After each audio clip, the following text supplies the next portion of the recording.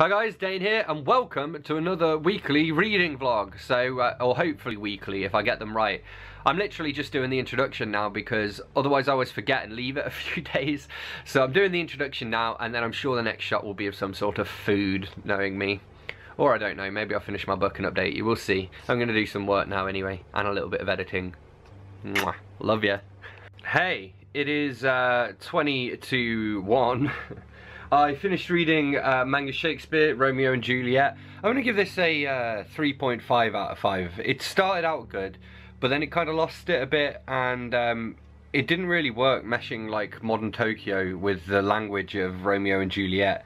And a lot of bits felt a bit glossed over, like particularly like the Queen Mab bit, and even the ending felt a little bit rushed. And also it just was a bit weird that sometimes they were in these like 15th century or whatever situations, and then other times they were literally in modern day Tokyo. So it didn't work that well, but it was alright. And yeah. I should also mention here the Toyota Engagement Equation by Tracey Richardson and Ernie Richardson. This is a book that I'm writing like a Spark Notes style review, 2,000 word review for a client. They then turn them into animations. So I'm not fully reading it, but I am kind of skim reading it basically to find the most important stuff. And then my main book at the moment is The Good Man Jesus and the Scoundrel Christ by Philip Pullman, which I've heard very good things about, and I'm reading this kind of as like a real life buddy read with Bex as well, who is currently, she's in Essex getting well, so I have passed on your kind regards from people as well. Alright, that's me done for a bit. I'll catch you tomorrow. Children and older pedestrians who may not be able to judge your speed and could step into the road in front of you. At 40 miles per hour, 64 kilometers per hour, need some more time to cross the road. Be patient and allow them to cross in their own time. Do not hurry them by revving your engine or edging forward. People with disabilities. Alright, I have got my driving theory test tomorrow, so I'm sitting here listening to the audiobook of the Highway Code again.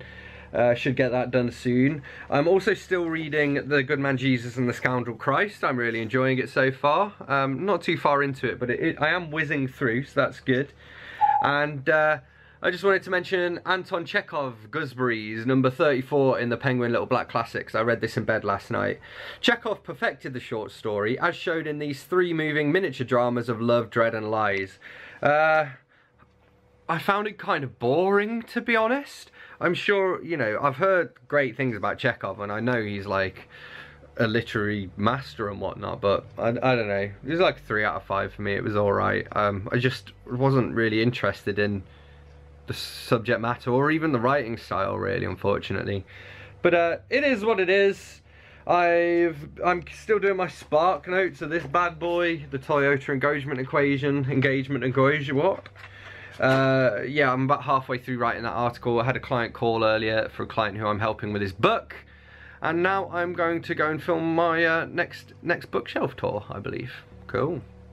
I might start filming my wrap-up early and film it in chunks as well, just to make sure that it's slightly on time, because I think I've read 38 books so far this month, and I've still got, after today, there are still 5 full days for me to read, and I'll probably finish this today, this Philip Pullman bad boy, I think. Why am I saying bad boy today? And then I might read The Boy in the Striped Pyjamas by Boyne. Alright, I am off to the open mic. I'm just going to have a pint, and then I'm going to go to Sainsbury's, and then I'm going to come home. Alright. I made these like millionaire bars. Shroom dogs with brown sauce on toasted wholemeal bread with this delicious free from garlic and herb coconut based alternative to soft cheese. Yum yum. Look at it. Oh my god. And I'm watching Peter James read from his book. This is amazing. Also, hey Google, pause. DC Wild said as they went outside. I want to do an investigation here. This is Peter James reading from his book. What's this? What's this? Holy shit, what is this? Oh, I recognise that book.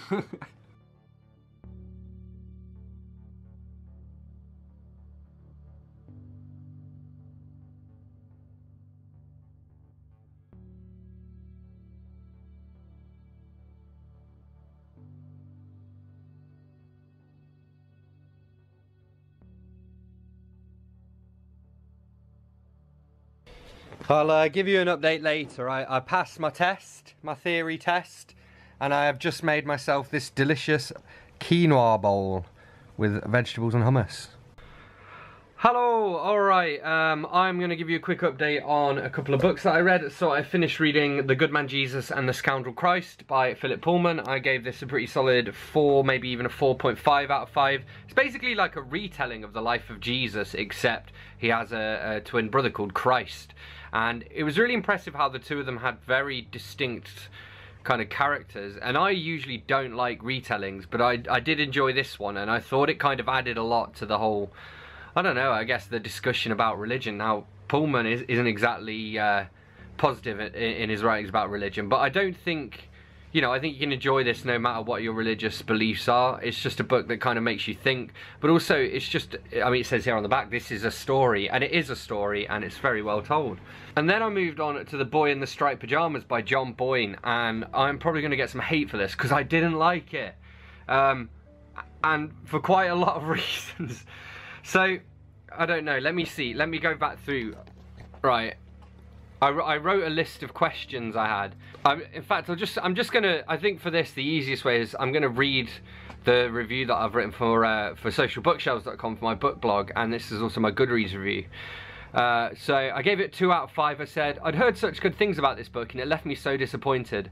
I just struggled to suspend my disbelief throughout, and it also felt as though the author was constantly trying to exploit the reader's emotions. On the back, it implied that it was for adults, whereas I felt it was more like middle grade. And then you can see the ending coming from a mile away, as soon as Bruno discovers that he can tunnel beneath a fence and into Auschwitz. Speaking of which, how was he able to spend so much time speaking to a Jewish kid? Where were the guards? Why didn't the kid just climb under the fence and escape? How would a 9-year-old living in Berlin in 1942 never heard of Hitler? And if his father was high up enough for Hitler to be paying them house visits, why wasn't Bruno in the Hitler Youth? And why, at the end, do the Nazis randomly gas an arbitrary group of Jews that happen to be standing together instead of specifically targeting the sick, the elderly, and the unfit to work? Weird. There were some other weird things about it as well, like, it was said by Bruno's teacher that he was reading too much fiction and he needed to spend more time reading his textbooks. And then his dad was annoyed with him because he said, like, he hated history, and his dad was like, well, history is what made us where we are. And then his dad gave him a copy of Treasure Island, and it's like, but the schoolmaster said don't give him, like, stop him reading fiction, regardless of whether you agree with that or not. That's what this dude said. And then you kind of agreed with him because you said he needed to learn more history. And just... it was just bad decision after bad decision that this kid was making. And also, I thought it was really condescending, like, the way that, I don't know, I feel as though the author was trying to set up, like, this dramatic irony that you knew what was going on, but the character didn't, but it just sort of seemed like, well, it's really obvious what's happening. Even then it would have been, like, obvious. Like, don't get me wrong, I don't think that the kid would have heard of Auschwitz, because it was a fairly closely guarded secret. But he would have known who Hitler was. If you took a 9-year-old off the street in London and asked him who the Queen, like, or showed him a picture of the Queen, he'd know who the Queen was. You just, and like, Hitler was like the most powerful man in Germany, arguably in Europe at that time. It just seems, strange to me. And the kid had been taught to do a salute as well. So he's doing the, I almost did it there, but yeah. So I don't know, I just didn't like it. And then, yeah, I'd been told, like, it's going to make you cry. And the kid was annoying me throughout so much that I was like, I hope he dies at the end. And then he found this tunnel into Auschwitz. Because apparently you could just stand, like, at the fence in Auschwitz, next to a tunnel out of Auschwitz, and talk to Jews, and for days on end, like, day after day after day. No one will notice. No one will notice. They don't have guard towers. They don't have, like... So yeah, I didn't enjoy it very much. Yeah. But next, I'm going to give Holes by Louis Sachar a go. And I've heard good things about this one as well. But I don't know. I think Catless Reads back in the day used to recommend this one. And he had pretty good taste. So I'm feeling good. Yum yum. Today's quinoa bowl. Hello, oh, I'm blurred, there we go. Hello, I have finished reading another book I read, C.B. Cavafy, Remember Body, number 43 of the Penguin Little Black Classics. Moving sensual verses on nostalgia and desire by the masterful early 20th century Greek poet. Now, I don't even know how I would, like, categorize the kind of poetry that was in here, but I did enjoy it. I just don't really know what I would call it. I also like the fact, again, so it's early 20th century, and there was a lot of like, well, I assume he was gay or bisexual, just from the way he was writing anyway, and a lot of, at least very homoerotic poetry. I'm going to read one for you. I'm going to read just a random. I have gazed so much on beauty that my eyes overflow with it. The body's curves, red lips, voluptuous limbs, hair as if taken from a Greek statue, always lovely, even if uncombed, tumbling lightly over the snowy brow, the dramatis personae of love that my poetry demanded, in the nights of my youth, encountered secretly in those nights. So yeah, I gave it like a 3.5 out of 5, it was pretty good. And then I also finished another cookbook, so this is 30 Days of Vegan by Catherine Kidd RD. Now, this is actually basically like a meal plan for people who are doing veganuary or something like that and they want to eat vegan for a month. I didn't follow the meal plan, I just went through and picked out the recipes I wanted to try. There was quite a nice quinoa bowl that I had from this, a few other little recipes, but overall it wasn't particularly good. I'd give it like a 3 out of 5. But with the, you know, the acknowledgement that I didn't use it as it's maybe meant to be used, you know? And then I've been cracking on with Holes by Louis Sachar, and I'm page 62. I'm pleased to say I'm enjoying this quite a bit. It's on par, maybe, for a 5 out of 5. It's somewhere between 4 and 5 at the moment. Taking some notes, I'm hopefully going to review it as well. And yeah, stoked to keep reading it, so that's what I'm gonna do. And in terms of my writing today, I wanted to mention actually, so part of the work I'm doing is I've been working with a Dutch publishing company, so I proofread their books, but they publish like children's sort of fairy tales basically. I'm not sure how much I can say about it, so I'm not even sure if I'm allowed to say this, to be honest, but hopefully we'll be alright. And then also I've got to write an article for a long-term client, which is it's like 10 sci-fi novels that are ripe for movie adaptation, which I'm like, I can do that. So yeah, so I'm off to do some more writing and maybe some filming. I'm gonna like put my jacket on and film some more of my wrap-up. Rip. Indian bread with courgettes and coriander, and I'm watching Retsopurae on YouTube. They watch people playing video games and then take the mickey.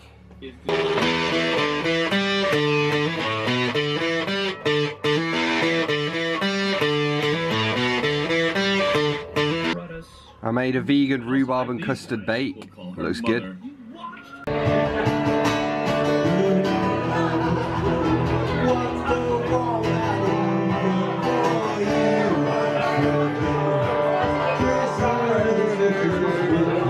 Hello, it is Monday. I didn't do a very good job at keeping you guys updated over the weekend. Basically, Saturday I had like a day off from working, and so I had a few drinks. My friend Jordana came over for a bit to do some music, and then Dave and Lorraine and I went off to an open mic and I played a few songs.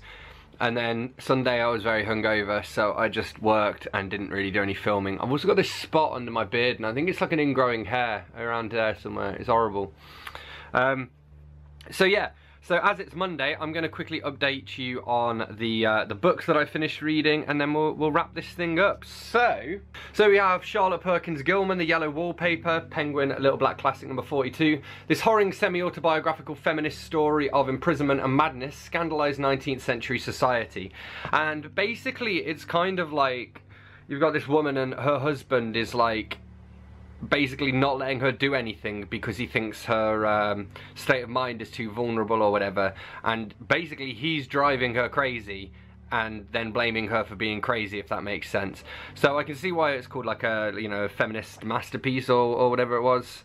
It didn't use the word masterpiece. It was a very good story though. That one was really good. And then there was another one in this called, so we also have The Rocking Chair and Old Water, but really it was The Yellow Wallpaper that I enjoyed the most, and it's also what Charlotte Perkins Gilman's most well known for.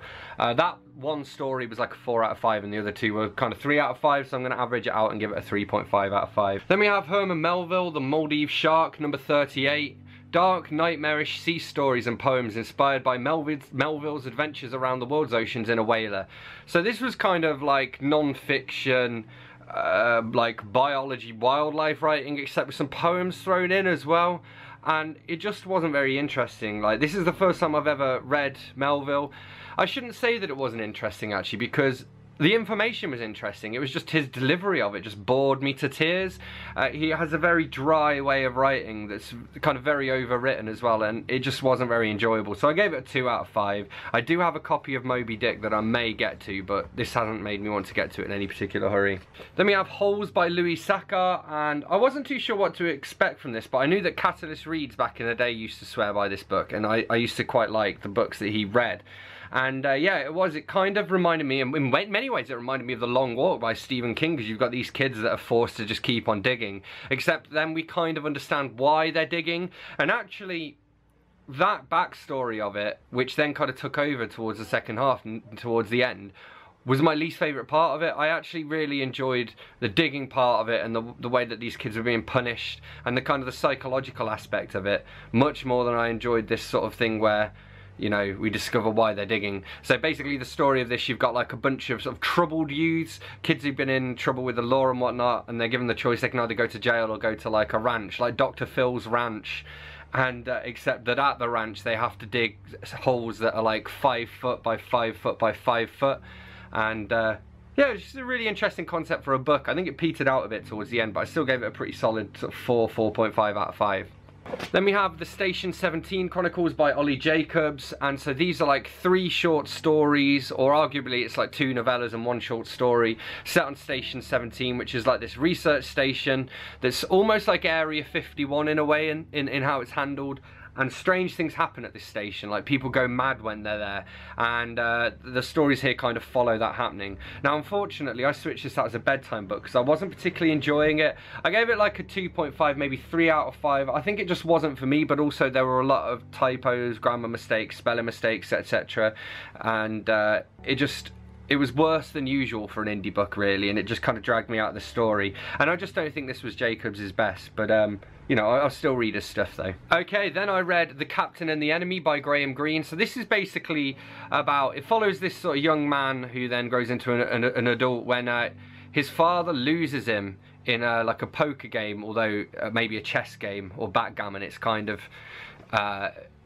of becomes a legend, if that makes sense, and so he's never quite sure. And he goes to live with somebody called the Captain, and this woman that the Captain loves. And as we get through this book, we start to discover that the Captain isn't everything that he says he is. In actual fact, he's kind of a bit like a petty criminal, and so he kind of goes on the run. And it just follows this story really, and this guy, he's kind of writing his own version, his own history of him and the Captain and his youth, and then he goes to meet the Captain himself at the end, and it's very much like a human-centered sort of story of interpersonal relationships. Really did enjoy it. I'm a big Graham Greene fan. It's probably like a 3.75 out of 5 for me.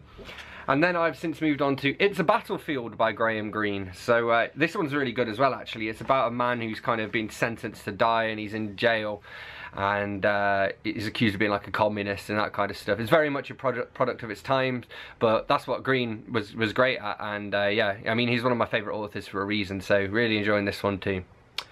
But yeah, that pretty much brings us to the end of this week's weekly vlog. So as always, thanks a lot for watching. Don't forget to let me know in the comments if you've read any of these books, and if so, what you thought of them. Hit that like button if you've enjoyed this video, hit subscribe for more, and I'll see you soon for another bookish video. Thanks a lot. Bye-bye.